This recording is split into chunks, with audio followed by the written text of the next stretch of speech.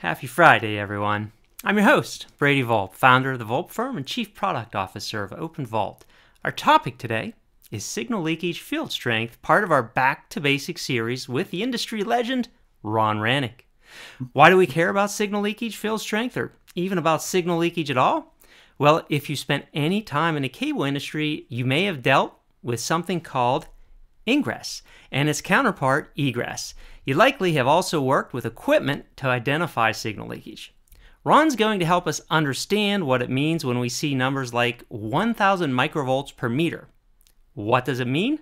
How is it calculated? Is a higher number worse than a lower number?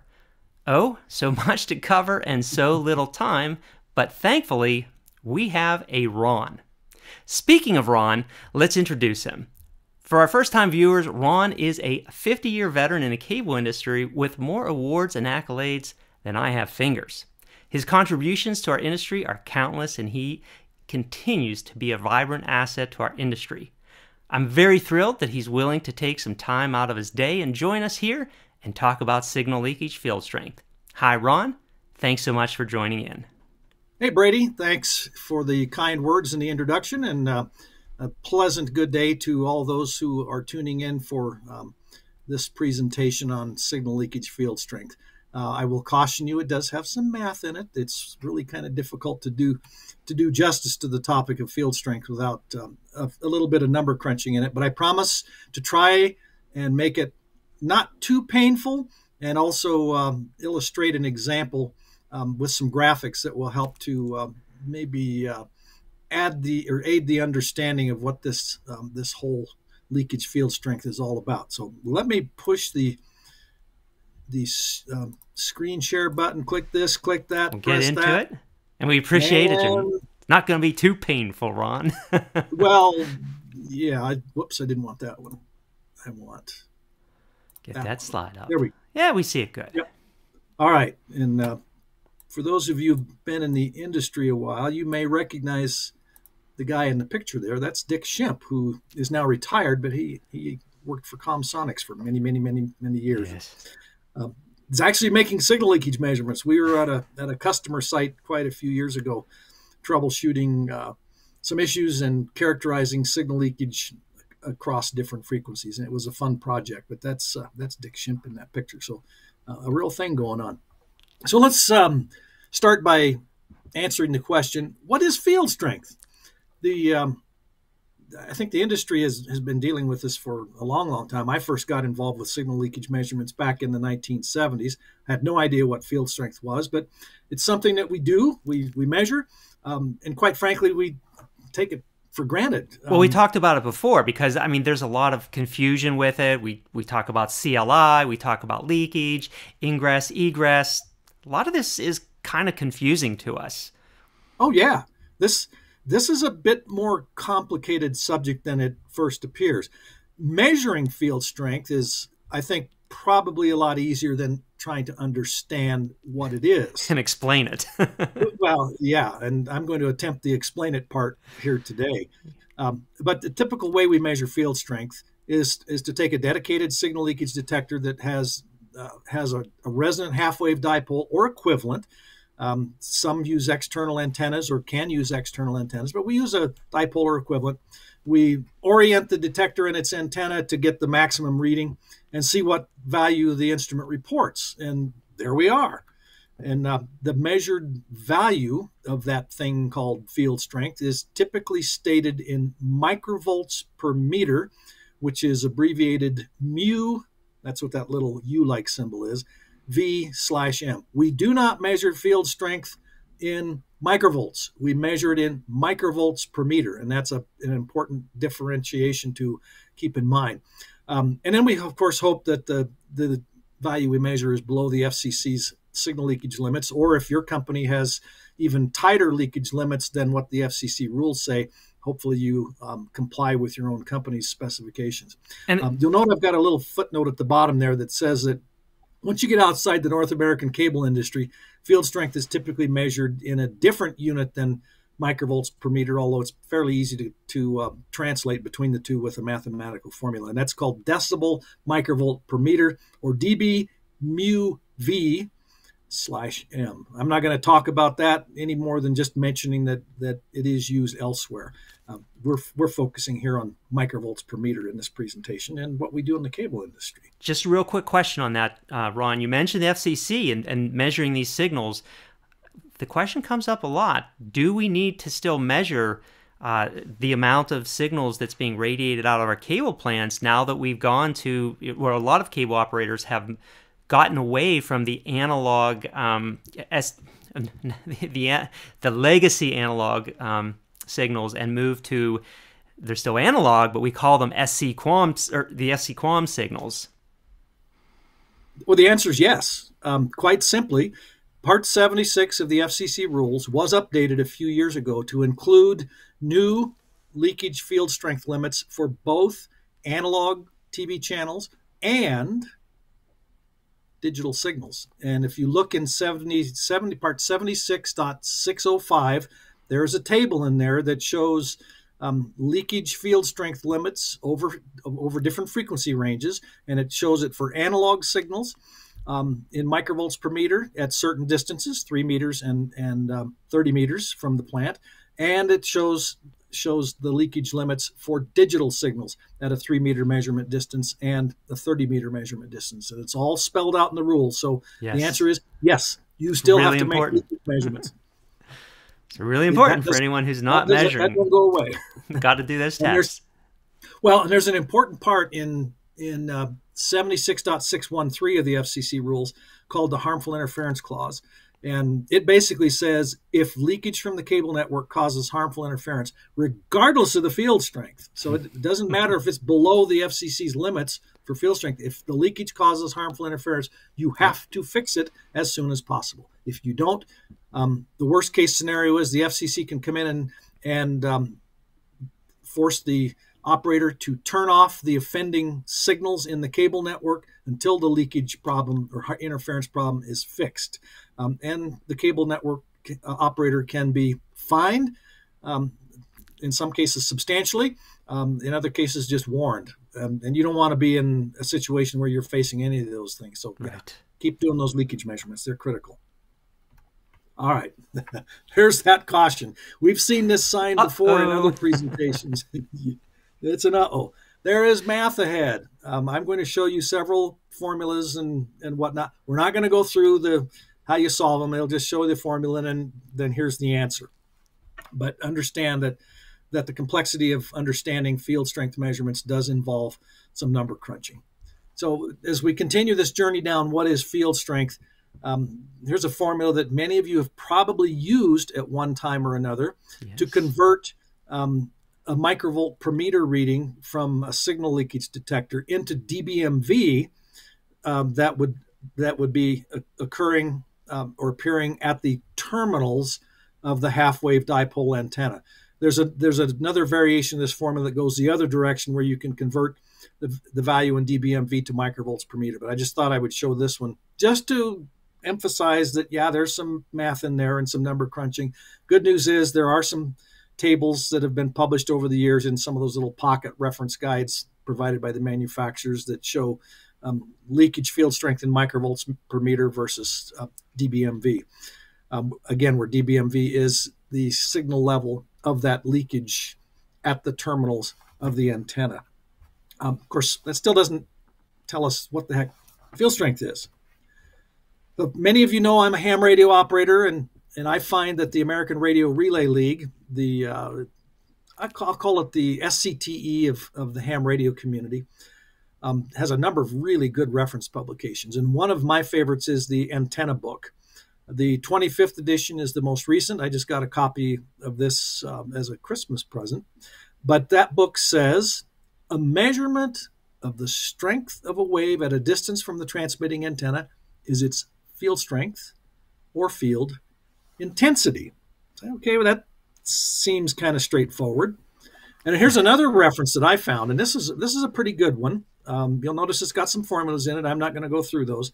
But it says the strength of an electromagnetic wave can be expressed in terms of electric field strength, E, measured in volts per meter, or magnetic field strength, H, measured in amperes per meter, or of power density S measured in watts per square meter.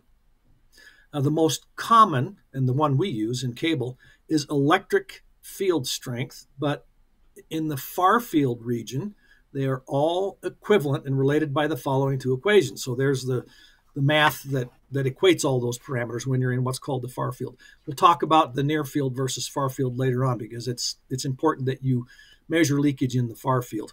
And a couple of the terms in those formulas, Z naught is the characteristic impedance of free space or a vacuum, which is equal to 120 times pi ohms, or about 377 ohms. And you say, well, wait a minute, free space has an impedance? Yes, it does. Yes, it does. It's like the coaxial cable has an impedance, and a splitter has impedance, and so on and so on. So the free space impedance is about 377 ohms, and that value does get plugged into other equations used to characterize this thing we call field strength. And there was our good old friend pi again. So for those of you who watched your last presentation, Ron, we talked about pi. Pi is back. And I want to remind everyone, we are 1 month away from Pi Day on March 14th, 314, or 3.14. So that's, I mentioned pi is everywhere in these equations. Pi is a really cool number. Keep an eye on pi. You're going to see it throughout the rest, well, in a number of other Ron's equations in his slides as well. Pi is such an exciting part of our part of the world and part of the math that we live in. I find it such an exciting number. Oh yeah, it's a pretty cool value. All right, here's a picture of something that I would guess that almost all of you have seen at one time or another. This is an improperly installed. Oh, that's really improper. On the end of a piece of coax, and you'll notice it's an old hex crimp type, which is fine. They worked really, really well for their design. But here it's not installed correctly, or has been pulled off a little bit. But I want you to imagine this connector in this condition radiating RF, that's radio frequency, radiating RF into the space around the connector. So just visualize that. Now, imagine that we put that radiating connector or leaking connector in the middle of a 6-meter wide balloon. Now, there's a reason. Let me get this little box out of the way. Now, that's a really big balloon, Ron. 6 meters. But you're going to see why I chose that size here in just a little bit. Some of you probably already guessing, oh, I know why he picked that number. But so imagine this 6-meter wide balloon surrounding our crummy F connector. And the connector is in the middle of the balloon. So that RF is radiating in all directions uniformly, for this example, and basically lighting up the balloon or illuminating it from the inside. So an analogy is a light bulb in the center of the balloon. Light bulb lights up the balloon from the inside. In this case, the crummy F connector is lighting up the balloon with RF from the inside, and it's lighting up the whole surface. So that's the next thing you want to imagine. This example with the balloon is what I'm proposing here to help understand the concept of field strength a little bit more easily than just looking at a bunch of formulas. All right, now let's take this a step further. After you've got this 6-meter wide balloon surrounding our leaky F connector, and I took the picture of the F connector out and put a little yellow asterisk in the center to represent our leak. Take a marker of some kind, and on the surface of the balloon somewhere, draw a 1 meter by 1 meter square. Easy to do. It doesn't have to be where I show it in this balloon. It can be anywhere, but somewhere on the surface of the balloon. And what we're going to do is measure what's called RF power density inside of that 1 meter by 1 meter square. Now, I have a definition for power density, and that's basically the power per unit area. You say, that sounds kind of complicated. We don't get into too many details on that, but just think of that as the power per unit area. Power density is typically measured in watts per square meter. It can also be measured in units such as milliwatts per square centimeter, but we're not going to do that. We're worried about watts per square meter. So we've got this leaky F connector in the center of our balloon. It's radiating RF uniformly in all directions. We want to measure the power coming from that leak, the RF power, but the power density in a 1 meter by 1 meter square that we just drew on the surface of our balloon. So we're going to call the power being leaked or transmitted by that F connector in the center of the balloon the source power, and designate it PT with the subscript T, but we're going to call that PT. So there's our leaky connector at the center of the balloon. Now let's assume for this example that PT, the source power coming from that leaky connector, is really, really low. 0.00000000012 watt, or using scientific notation, 1.2 times 10 to the minus 10th watts. That's pretty low power if you think about it, because CB radio is 4 watts. The two-way radio in your truck is probably 25 watts. If your cable company has a two-way radio at the office, it may be anywhere from 25 to 50 watts, maybe more. If your company's radio system uses a repeater up on a building or tower someplace, that could be 100 watts. If the power is that small, why do we even care, Ron? Oh, you're going to find out. you are going to find out. So let's assume that's our transmit power or source power from our leaky connector. Now I want to take you back to some high school geometry. For this, we have to assume that our balloon is spherical rather than kind of oblong shaped like this example. But we'll assume that it's a sphere. And what we're going to do is figure out the power density inside of a 1 meter by 1 meter square that we drew on the surface of the balloon. The way we do that is to simply take the source power, PT, and divide it by the surface area of the balloon. And if you remember from high school geometry, the surface area of a sphere is 4 times pi, there's that pi again, we love it, times the radius squared. And r is the radius of the balloon. Since it's 6 meters diameter, the radius is 3 meters. And now you see why I picked a 6 meter wide balloon, because some of our leakage measurements are required by the FCC to be performed 3 meters from the plant. So that's why I picked this example. So what we want to do now is use this formula to figure out the power density inside this square on the surface of the balloon when the power leaking from our connector is 1.2 times 10 to the minus 10th watt. So I'm not going to go through the calculation, but if you plug the numbers in, the power density on the surface of the balloon with the source power being 1.2 times 10 to the minus 10th watts works out to about 1.06 times 10 to the minus 12th watt per square meter. Now, of course, it would make sense that the power density here is going to be less than the power leaking from the connector, because that power from the connector has basically spread out and it's lighting up or illuminating the entire surface of the balloon. So that power is essentially spread out all over the surface of the balloon. And we just want to know, all right, well, how much of that power is inside of that 1 meter by 1 meter square? So there it is, the answer right there, 1.06 times 10 to the minus 12th watt per square meter. And if you've got a calculator that goes out a gazillion decimal points, there's the actual number. Yeah, I'm notorious for doing that, and that violates the rules that our math teachers taught us back in high school. Don't do that. And we also know the power reduces as a 1 over the square root, or as the distance squared, right? So it's basically decreases as 1 over r squared from your previous equation. Well, every time you double the distance, it decreases by 6 dB. Correct. The field strength does.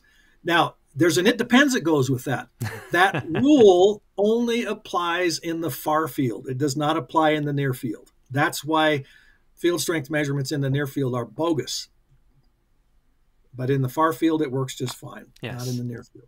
All right, more math. So we talked about the impedance of free space being about 377 ohms. So we're going to use a formula that if you look at it closely, you say, hey, wait a minute, that looks kind of like some of the formulas that are derived from Ohm's law. E for voltage, P for power, Z would be the equivalent.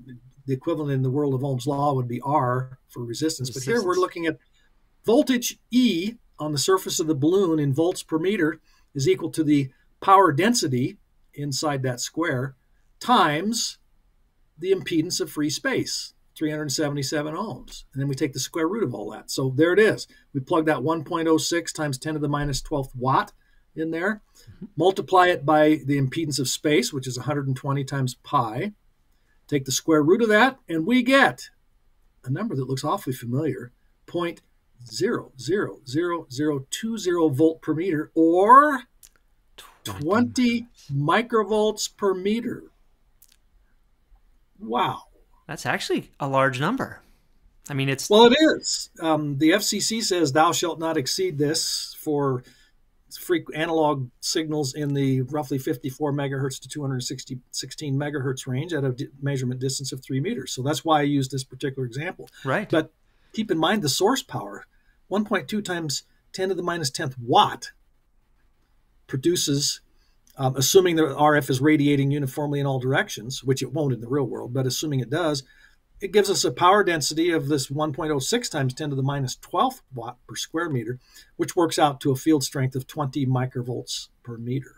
Yeah, I mean, I won't put this on the top of my leakage repair list, but that's still, when we looked at all of those zeros in front of the decimal point, I thought, well, that's not a very big number. But when you do the math, 20 microvolts, that starts to become a leak that we have to keep an eye on. Remember, it's 20 microvolts per meter, not microvolts. Gotta do that. And I know that's a bad habit that people say, the leak's 20 microvolts. No, it's not. It's 20 microvolts per meter. It's easy. It's easy to start shortening things, but to your point, we gotta make sure we keep the units in there. It's like measuring signal level in dB rather than dB. It's 20 dB. No, it's 20 dB microvolts. Right. So let's continue on here. Now, as we start to look at this thing a little bit more closely, things can get a little confusing when we're measuring leakage on more than one frequency. And these days, I'd say most cable operators are using leakage detectors that can measure leakage on multiple frequencies, sometimes just 2, sometimes 3, sometimes more. And typically, operators are looking for leakage down in the aeronautical band, that VHF aeronautical band. So let's call it around 130 megahertz or so. And they're also usually looking for leakage up in the 600 to 800 megahertz range. And a common frequency for in the higher band is 612 megahertz. A lot of leakage detectors support that. So we're measuring typically on more than one frequency. Let's go through an example where we have a leak, a loose connector, a cracked shield or something, that's creating a field strength of 20 microvolts per meter at 2 frequencies. And we're going to measure those with 2 different antennas, because we obviously want a half-wave dipole that is resonant at the lower frequency and another half-wave dipole that's resonant at the higher frequency. And by what you mean by resonant, does that mean it's able to receive those signals at the low frequency and the high frequency? What do you mean by resonant? Both of them will receive signals at those frequencies, but what you want is an antenna that I like to use the analogy of a tuning fork. So you tap a tuning fork and it emits a certain tone, and we could say that tuning fork is resonant at whatever that tone is, the frequency of that tone is when you tap it. So the antenna is kind of the same way. It is resonant at a certain frequency and is going to give you the best performance at that frequency. Now, there's a whole bunch of other math and other fun things that get involved in defining what a half-wave dipole antenna looks like, and then you start looking at things like current distribution and voltage distribution and other fun stuff, which might be a topic for another day. Yeah. So the antenna has been tuned and optimized to receive at a given frequency. That's right, or transmit it at a given frequency. Yes. That's right. So just use the analogy of a tuning fork. We tap that tuning fork, it gives us a tone of a certain frequency. If we were to use that analogy and say we're going to tap our dipole, now this doesn't really happen, but you tap the dipole and it's going to emit a tone at, say, 121 megahertz or something like that. That makes sense, Ron. That's an analogy. Not a real good one, but it's an analogy. Now, here's where the confusion comes into play. Let's say we've got leakage. We're measuring on a low frequency and we're measuring on a high frequency. And we find our leakage detector, which can measure at those frequencies. We're using 2 different antennas. We measure 20 microvolts per meter field strength on both frequencies. Yet, if we use that formula that I showed earlier and we convert to dBmV values at the terminals of the antenna, the dBmV values will be different for the same power density and the same field strength, and say, ew, what the heck is going on here? So here's an example. Let's say we've got a field strength of 20 microvolts per meter at 121.2625 megahertz. That's going to produce minus 42.1 dBmV at the terminals of a resonant half-wave dipole for that frequency. And then if we make a field strength measurement with a resonant half-wave dipole For 782 megahertz, we come up with 20 microvolts per meter field strength. The dBMV value at the dipole antenna terminals will be minus 58.29 dBMV. Look at the difference. Why is the field strength's the same, but the value of the two dBMV numbers is different. Yet we're using resonant half-wave dipoles. Each dipole has the same gain. So why are they so the different? gain is not, the gain hasn't changed. The dipole's gain in free space is 1.64. That's a linear number. If you convert that to decibels, 10 times the logarithm of 1.64, you get 2.15 dB of gain. Say, what is going on here? Why do we get different dBMV numbers? Now, we said the field strength's the same, power density is the same, but the dBMV values are different. What on earth is going on here? It's a real head scratcher, Ron. It is. So let's go through a discussion about this, and we're going to use the assumptions that I've put together in this table.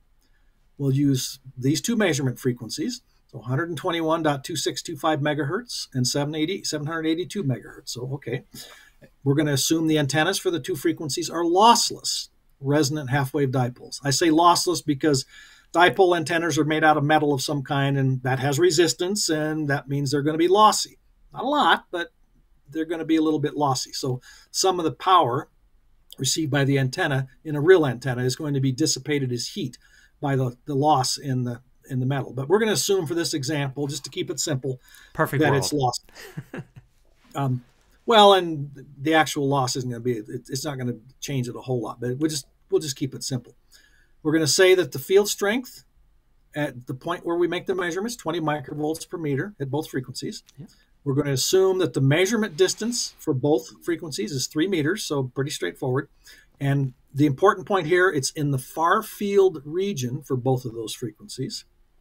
We're going to assume that each antenna, each dipole antenna, is terminated by a load, the spectrum analyzer, a leak detector, whatever, and the coax connected to it, equal to its radiation resistance. Now, for a half-wave dipole, radiation resistance is approximately 73 ohms.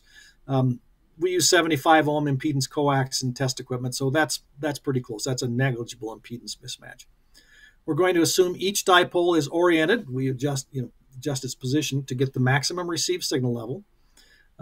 We're going to assume that each antenna does not re-radiate any of the intercepted signal. Real-world antennas do. You're going to pick up some RF, and some of it's going to be re-radiated. Not necessarily a whole lot, but some of it's re-radiated. I'll touch on that in a minute. And then we're going to assume that the polarization of the leak is linear, so either vertically polarized or horizontally polarized, but not something like circularly polarized. And we're going to assume that linear polarization is the same as the polarity of the antenna or the orientation of the antenna. So for this example, we'll just assume we're going to hold the antennas horizontal. For horizontal polarity, we'll assume the polarity of the leak is also horizontal. So those are all of our assumptions. So to figure out what the heck's going on here, we're going to start by going back to our balloon, our 6-meter diameter balloon. And remember where we drew that box on the balloon? Yep. We're going to take our dipole antennas one at a time, place them on the 1 meter by 1 meter square, and then the field strength that's inside of that square is going to be measured. Okay. So the question now is, how much of the power inside of the square is intercepted by each antenna? And this is going to help us understand why one antenna received more power than the other antenna. Or at different frequencies. I'm sorry, not yes. not different antennas. Yes. So the power, and it's the power that's intercepted by each antenna and delivered to the load. So is it going to be all of the power that's inside that square? Is it going to be an amount that's occupying an area that's equal to the physical dimensions of the antenna, or something else? So let's find out. So I couldn't create a very good graphic here, but so pardon the kind of the simplicity of this graphic, but visualize what happens when you place a dipole antenna on the surface of the balloon. An RF is radiating from that leaky connector in the middle of the balloon that's 3 meters away, and it's zipping by our antenna at the speed of light. That RF field induces a voltage that we'll call V in the dipole, remember it's an antenna and it's resonant, that results in a current that we'll call I through the approximately 73 ohms impedance at the antenna terminals. So far, so good. Now, what we're interested in is the power, P, delivered by the antenna to that impedance. Here's another formula where P, power, equals the current squared times RT, where RT is the sum of the antenna's radiation resistance, about 73 ohms, and loss resistance, which we're assuming to be 0 because we said lossless antenna. So we would technically have to figure out the loss in the antenna and plug that number in. But we're going to assume it to be 0 for this example. Again, we're back to like Ohm's law again here with power. Yeah, Ohm's law is so simple. Well, and you think about it, and some of the formulas that are used here are pretty straightforward. Yep. You say, oh, wait, I remember a variation of that formula from Ohm's law. Now, let's talk about something called antenna aperture. If we can think of a dipole antenna, or actually any antenna for that matter, as an aperture that has a certain area that extracts power from a passing electromagnetic wave, and then delivers it to the load that's connected to the terminals, which would be right here. So we've got this piece of coax that goes to a leak detector or whatever. The tricky part is defining aperture, and it's not as simple as you might think. Because you think, well, aperture, that's equal to the physical dimension of the antenna, right? The length of it times let's call it the width of those elements. That's the aperture, right? Well, not really. For those of you who like to get into the really nerdy stuff or the geeky stuff, this is one of my favorite references on antennas, written by John Krause.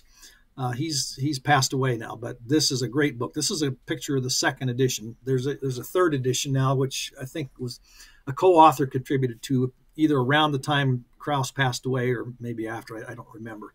But in the book Antennas, Krause says the following, and he basically says there are 3 types of aperture. And this is antenna aperture that describe ways in which power collected by the antenna may be divided. It's into the power in the terminal resistance. Remember, that's the impedance that's connected to the antenna terminals. So that's called the effective aperture. Into heat in the antenna, that's the loss aperture. Remember, for our example, we're assuming it's a lossless antenna. No resistance in it. Yeah, and then into re-radiated power, that's called scattering aperture. So those are 3 different types of aperture right there that really have very little to do with the physical dimensions of that antenna. Now, there's a 4th aperture called collecting aperture, which is the sum of the previous 3 that I just mentioned. And then there's a 5th one called physical aperture, and there's where we get into that physical size of the antenna. That's basically the length times the height of the element. So we've come up with this area for aperture. But the surprising thing is that physical aperture really doesn't have a whole lot to do with how much power is actually intercepted by the antenna. And that's what surprises a lot of people. Say, oh, all right, so what the heck does then? All right, so we're assuming, for our example, remember, that our antennas, our dipoles, are lossless. So that means that the effective aperture, or more specifically, since we're assuming this lossless condition, the maximum effective aperture, A subscript EM, is the criteria that can be used to describe how much of the RF power inside that 1 meter by 1 meter box on our balloon is intercepted and delivered to the load connected to the antenna's terminals. There's the formula for it. And it is the wavelength squared divided by 4 pi, there's pi again, times G, where G is the numerical gain of the antenna. So wavelength, this is the lambda right here, in meters is 299.792458 divided by frequency in megahertz. So that's an easy one to figure out. G is a numerical gain, and that's 1.64 for a half-wave dipole. Remember, this is not the decibel gain, this is the numerical gain. They're different. But in that previous slide, the wavelength squared, has a very heavy weight on the formula. Yeah, big time. Well, and you'll see all these do. If you have a real high gain antenna, G's going to have an impact to it as well. 4 pi, that's going to be the same no matter what. Yeah.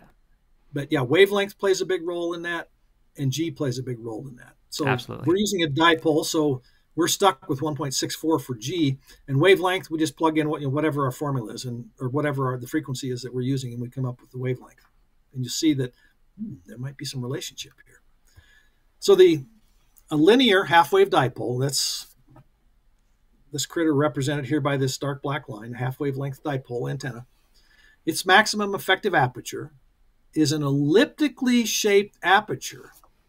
I drew this ellipse around here, and it's not scaled exact, but it's close just to illustrate the concept, that has an area equal to 0.13 wavelength squared, as shown in the graphic. So what that says is the effective or maximum effective aperture of this dipole antenna is this ellipse. So the area of the ellipse defines the percentage of power intercepted by the antenna and delivered to the antenna's terminals. Okay, more math. Wait, we have a comment, a couple comments. So first of all, throwaway account, yo, hi, good to see you. Thanks for joining us. And Jeremiah says, fitting that visible car FM antennas are based on the wavelength for 88 to 108 megahertz. I used to reference this when asked why multi-frequency leakage detectors have different antennas. So thanks, Jeremiah. Thanks for throwing that in there. But that's basically, we see car radio antennas are a little bit longer than what we see maybe on a cell phone antenna, but you use different antennas for different frequencies. Yes, you can. And sometimes you can use the same antenna for different frequencies, but it may not work as well as that one frequency versus another one. Right. All right, so the free space wavelength for 121 megahertz, which is our low frequency in this example, is about 2.5 meters, 2.47 meters. I'm doing everything in meters because we're talking microvolts per meter and stuff. Yes. You could convert that to yards or inches or whatever you want, but roughly 2.5 meters. And for our higher frequency, 782 megahertz, the free space wavelength is about 0.38 meters, so just under 0.4 of a meter. So that you plug those numbers into that formula on the earlier slide, that gives us a maximum effective aperture of just under 0.8, but 0.7976683, so on, meters squared for the 121 megahertz dipole, and the effective aperture or maximum effective aperture for 782 megahertz is 0.019 meters squared. So already you can see the effective aperture is quite a bit different for the two different dipoles. Even though the dipoles have the same gain, the field strength is the same, the effective aperture is different for those two antennas. And they denote, the AEM values denote the percentage of power that's in that 1 meter by 1 meter box we drew on the balloon is actually intercepted by each antenna and then delivered to the load connected to the terminals. And the difference between the two AEM values can be figured out with this formula. So you've got the effective aperture, maximum effective aperture for one dipole, divide it by the other one, take the logarithm of that ratio, multiply by 10, and you get 16.19 dB. So there's a roughly 16 dB difference between the effective apertures. That happens to be equal to the antenna factor difference between the two dipoles. Now there's a term most of you probably have not heard.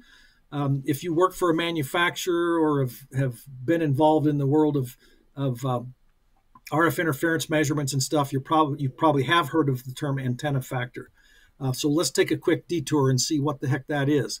The antenna factor is the ratio of the field strength of an electromagnetic field. So think of the leakage coming from a loose connector, incident upon an antenna, to the voltage produced by that field across a load impedance that's connected to the antenna's terminals. That's the antenna factor. And it's, if you want to learn more, I did write an article about that back in 2012. There's a link to the article. Nice. Thank you.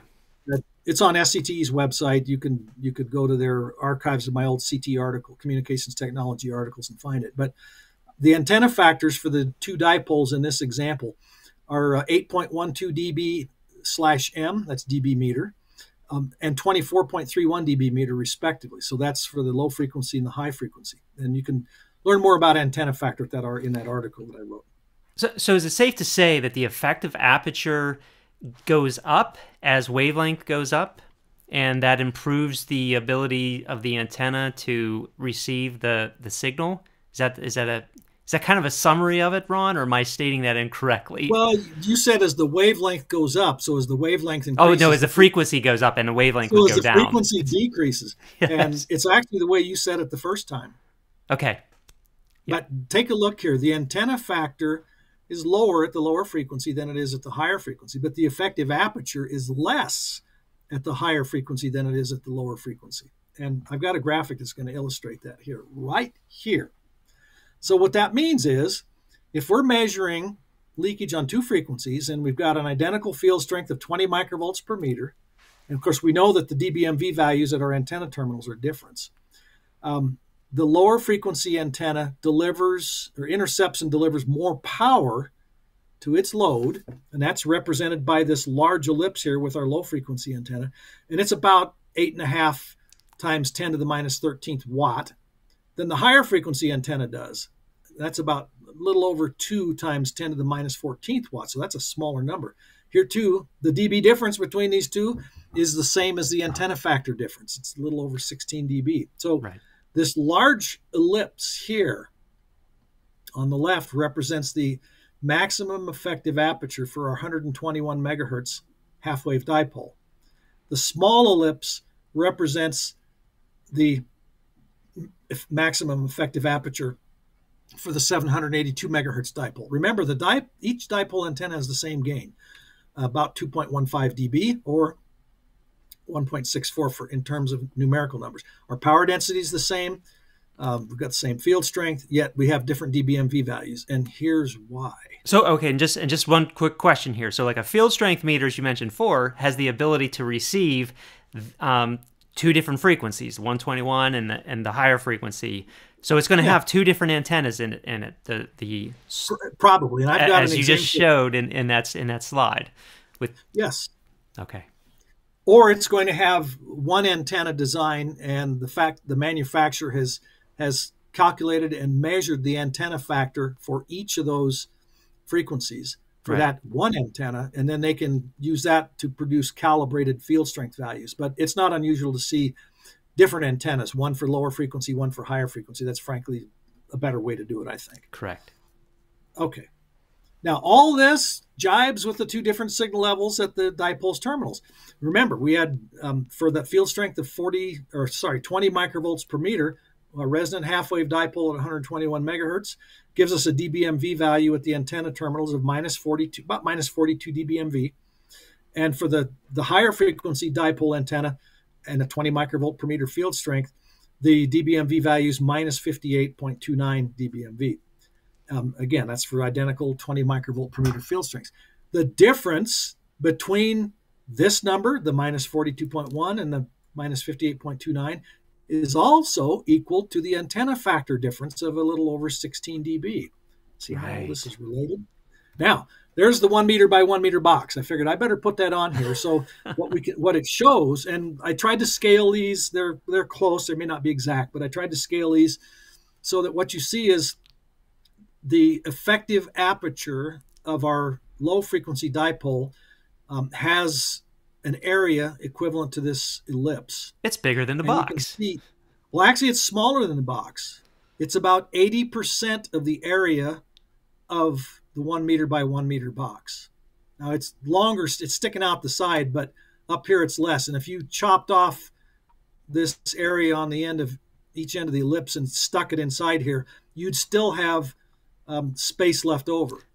So that works out to be, this ellipse works out to be, it's about 0.79%, or sorry, about 79% of the area of the box. So that says that this half-wave dipole at the lower frequency is intercepting a little less than 80% of the power inside of the 1 meter by 1 meter box. And down here, or over here on the right, you can see that the ellipse of our representing the maximum effective aperture of the higher frequency antenna is a whole lot smaller than the lower frequency one, even though the two antennas have the same gain. So here you can see that the high frequency antenna is intercepting a lot less power or a much smaller percentage of the power inside that 1 meter by 1 meter box. Right. That is why for an identical field strength in microvolts per meter, you get different dBMV readings at the terminals of your dipole antennas. That's what it boils down to right there. So this is a final point that I want to emphasize. When you measure leakage, be sure to do it in the source's far field region. And I've got another graphic that shows the near field and far field region. Good friend of ours, you know him very well, as do I. Arnie Lundale was kind enough to provide these examples. So shout out to Arnie. Yes, in the first picture, there's a leak coming, actually leakage across frequency, a wide range of frequencies, coming from this pedestal over here. Now, he's about 3 meters away from the pedestal where the leak is. And you'll notice his leak detector has 2 antennas. The left antenna is for the high frequency, the right antenna is for the low frequency. And it's kind of hard to see with the reflection, but in this case, the leakage field strength 3 meters away from the pedestal is the same on the 2 frequencies. 756 megahertz on the left is 180 microvolts per meter, and at 126 megahertz, it's also 180 microvolts per meter. So you can see they're the same field strength. That happens to be a coincidence in this case, but they're the same field strength 3 meters away. And it's just the camera. It's the camera lens that kind of distorts this perspective. It makes it look like that pedestal is a lot farther away than it is, but it's really about 3 meters away. The next picture on the right, he repeated the leakage measurement, but he's less than a meter from the pedestal. And in this case, you'll see at the high frequency, at 756 megahertz, the field strength on the detector, 450 microvolts per meter. But the one on the right for the lower frequency says 2100 microvolts per meter. The field strength reading on the right is bogus. And why is it bogus? It's because for that frequency, the detector is now in the near field region for that frequency. The detector is still outside of the near field region and is still in the far field region for the higher frequency. So the leakage field strength for the higher frequency is a legitimate value.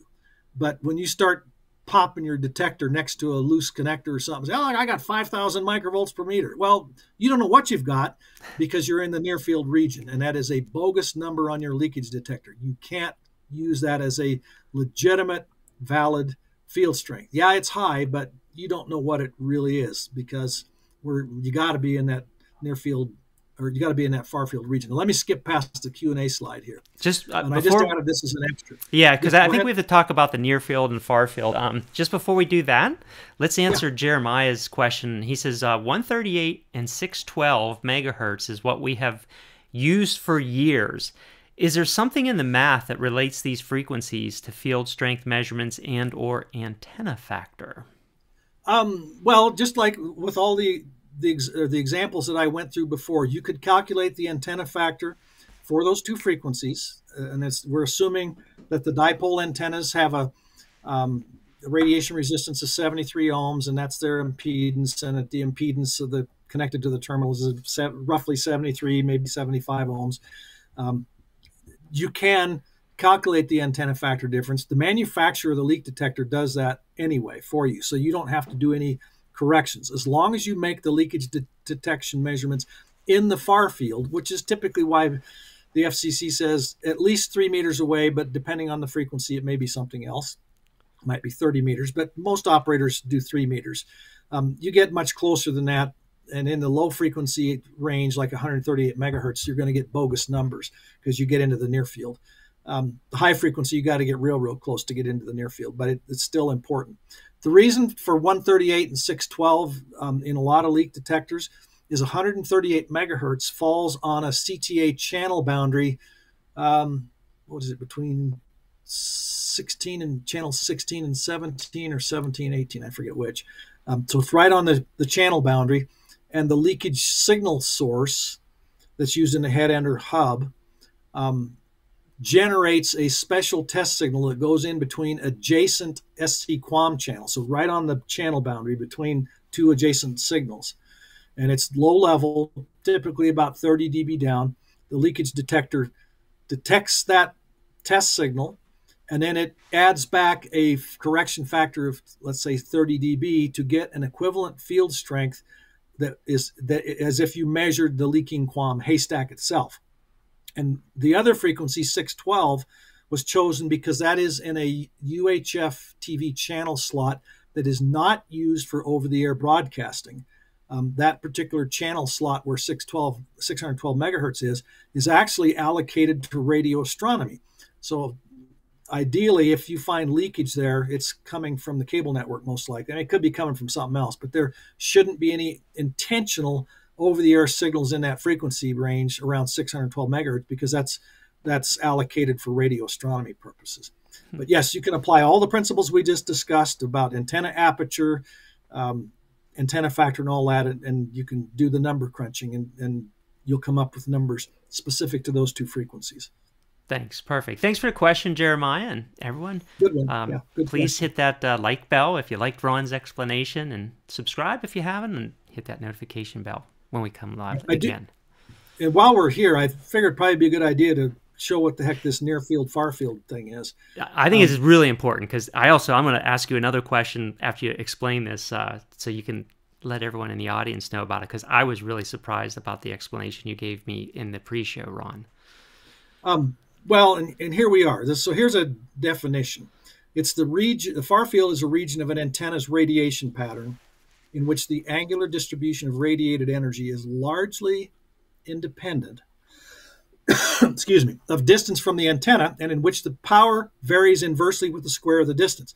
This is the part you were talking about, Brady, is the power varying inversely with the square of the distance. Yeah. That relationship does not apply in the near field. That's important to understand. So the approximate distance from the antenna, and I've got that circled in green here, so the assumption is it's a half-wave dipole. The acceptable, and it's approximate distance to the beginning of the far field, and that would be the outside of this light blue circle here, is generally accepted to be R equals 2D squared divided by wavelength, where R is the distance from the antenna, so we got that number there, and D is the largest dimension of the antenna, so for a dipole, that's the end-to-end length. If you get into Yagis and log periodic antennas and stuff, that gets a little wonky, but for illustration purposes, the dipole makes it easier. And D is the largest dimension, and then lambda is wavelength. So you plug those numbers in, and you can get the approximate distance to the near field, far field boundary. You want to be making leakage measurements, if you want accurate measurements, in the far field.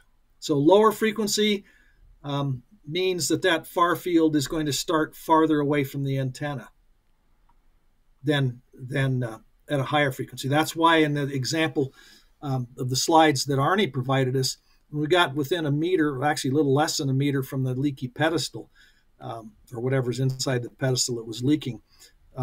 The higher frequency field strength measurement was still in the far field for that higher frequency, but the leak detector was inside the near field for the low frequency, so the field strength was bogus. So there we go. Nice description. Near field and far field was also something that is really important that I spent a lot of time with when I was doing studies in understanding like just electromagnetic radiation and how it propagates. We did a lot of modeling, but I know like in your equations, anytime you're doing anything with the near field, the equations kind of blow up. Everything has to be done studying in the far field, kind of far away from the antenna. Yeah. You don't want to be right close to it because things get really weird. Yes.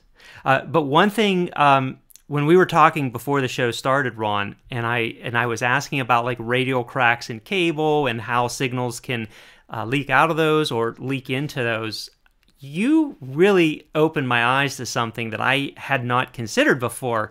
Because I was saying, well, the size of the crack can impact how those signals leak in and leak out. And I really think this applies to a near field impact on that and other things as well. But if you could enlighten us, Ron, and kind of just recommunicate what you described to me about how grounding cables and things like that impact something like a radial crack. And it's kind of not just the width of that radial crack and stuff like that impacts the antenna, but it's all the near field things and all the grounding and things like that that impact signals. It's so complex. It's more than just near field. It's near field effects, far field effects, reflections from the ground, reflections from nearby objects, coupling to parallel conductors. When a signal leak occurs, we have let's say a crack in the cable. That crack in the cable becomes equivalent to the feed point of an antenna, like the feed point of a dipole antenna, except the antenna in this case behaves more like a long wire antenna than it does a resonant dipole, because we got some length of strand and some length of cable, and the outside surface, because of skin effect, which we've talked about previously, Yes. of the strand and the coax act like an antenna.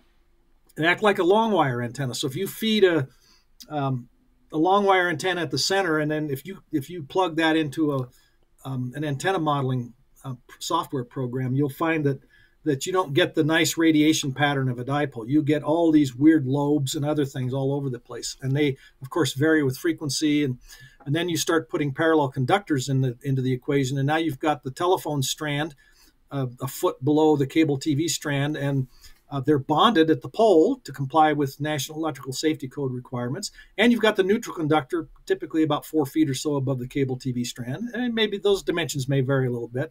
But the neutral conductor is also bonded to that vertical ground wire on each pole for safety.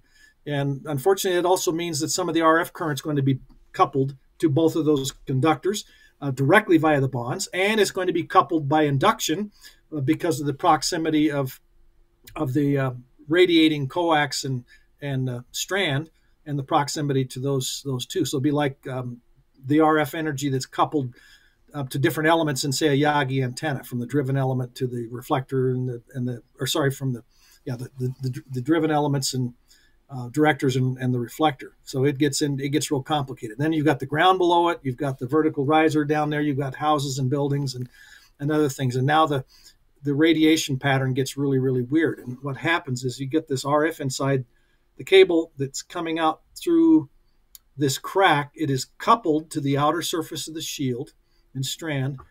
It becomes what can be called a common mode current. And when you have current flowing, because of Maxwell's equations, you have radiation.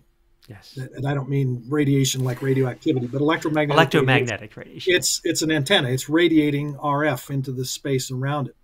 And that's because that current is flowing there. So that's going on, and it's creating all kinds of weird things. And because of all these weird lobes, both looking at it actually, axially, axially, and longitudinally, we've got all these weird lobes and stuff. And you may find the field strength above the leak is less than it is at the ground, or vice versa. It's not going to be radiating uniformly. It's got all these weird lobes to it. So when we measure leakage in our cable networks, we've got to make sure that we're doing a good job of accurately measuring the field strength, doing the repair, and getting rid of the leakage to the extent that we can. Because if we've got a bunch of RF leaking up into the higher atmosphere, that's say that on at least in the aeronautical band, that could interfere with aircraft navigation and communications. The leakage going off to the side or whatever can interfere with two-way radio communications, broadcast TV, and ham radio, and the list goes on. Basically, the leakage can interfere with licensed over-the-air services, and if it's harmful interference, not a good thing. No, great explanation though on how all the impacts and everything it goes into. This is far more complex than what you think. What a simple radio crack can do. We do have a question from E. Brown. How often does leakage in the field occur, and does the environment exacerbate leakage potential? For example, living in Southern California, earthquakes are common. Sorry to hear that, but we know it's true. Or extreme weather. So, Ron, how well do leaks occur in the real world? Let's just say signal leakage is job security, and say, all right, well, what causes leakage to occur in the first place? And leakage occurs when the shielding integrity of the coaxial cable part of the network is degraded for some reason. A crack in the cable, a loose connector, a squirrel chew in the shield. And that happens to telephone cables and other stuff. Squirrels will chew up the cables and cause damage. But of course, when they chew the shield on our coax, it not only lets water get in and cause problems, but the chew also degrades the shielding integrity of the cables, and that can cause signals to leak out. Customers moving things around in their house, they rearrange the furniture and they disconnect the cable from the set-top box and move things around and then reconnect the cable, and they don't properly tighten it, not knowing that, hey, it's important that connector be tight. Improperly installed connectors. There's a big list of things that can cause the shielding integrity to be affected. So I won't say signal leakage occurs all the time, but I think you'd be hard-pressed to find a cable system where leakage is not happening to some extent. That's why the FCC has rules in place that tell cable operators, you must monitor substantially 100% of the plant once a quarter. And you can do it by having leak detectors in your vehicles, and you're driving around and doing routine stuff. And the leakage detector technology these days actually uses GPS and stuff. Yep. And can tag text driving around. It actually tags it. It says, all right, I found a leak, this field strength at this latitude and longitude. And you take all that stuff back, dump it into a tool, and it puts it on a map, and then the techs can go out and find it and fix it. But we could fix every leak in a cable system today, and as soon as the world use that cable tomorrow, there's going to be a new leak. So it's job security. So it's always there. Now, the environmental factors, let's say you've got a loose connector or radial crack. Over temperature, the dimensions of the crack will change as the cable contracts and expands. So that can affect the leakage. When the wind blows, it can affect the intensity of the leakage coming from a cracked cable, for example. Earthquake, well, who knows? I don't think, that's a who knows. I think if the plant didn't have any leakage and things are jiggling around, it's probably not going to be a big deal. But if you've got a loose connector or something and it's jiggling around because of an earthquake, that's going to change the leakage. But that'd be like the wind blowing. So we got the temperature temperature changes in extremes, rain, all those things can affect leakage field strength. But the main thing is, if the shielding integrity of the coax is degraded, then leakage can occur. So signals can leak out, and then over-the-air signals can leak in, and we get ingress. So that's why the industry has to pay a lot of attention to this, and it's pretty important to the industry, because these days with digital signals and two-way cable networks, the cable operators have done an incredible job of keeping leakage under control compared to, say, 30 years ago when it wasn't that big a deal. But yes, these days it's a real big deal. Ron, I know we're a little over time. We've got one more. See if we can get time for one more question. Grab a Sandwich says, do open neutrals affect anything else in the plant other than melting the coax? I've seen it a few times. Well, that's a biggie, particularly at the customer premises. I know it's not related to signal leakage, but if the neutral is loose or faulty in the electrical panel at the subscriber premises, or it gets disconnected for some reason or out at the pole, the neutral conductor path going back to the pole now goes via the subscriber drop shield. Yes. And that it's not unusual to see neutral current of several amperes. When you get into the strand of the coax that supports the coax, because we're bonded to the telephone company and the power company neutral, it's not unusual to see several tens of amperes of sheath current. That's normal behavior, and that's why we have all this bonding, is to minimize that. But if you get that open neutral at the customer premises, the neutral current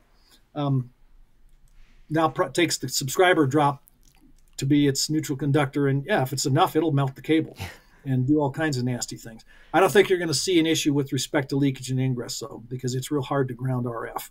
That's a topic for another day. Well, one less thing we have to worry about then. I'd say the electrical issues and the safety issues for broken neutral are far more of a concern than they have to do with leakage and ingress. Yeah. All right. Well, folks, we got to wrap this up. We've gone more than an hour now. This is one of our longer shows. And Ron, this was a great topic. A lot of math in here. This was one of more of our technical shows. So thank you so much. Thanks. Everyone, please like, subscribe, hit the notification bell. We appreciate when you do that. Thanks, everyone, for your questions in the chat. If you have more questions, please drop them in our YouTube channel and listen to our audio as well. I'd like to give a big thanks to Ron for the great information he shared, and Ron, we really appreciate your technical expertise on this.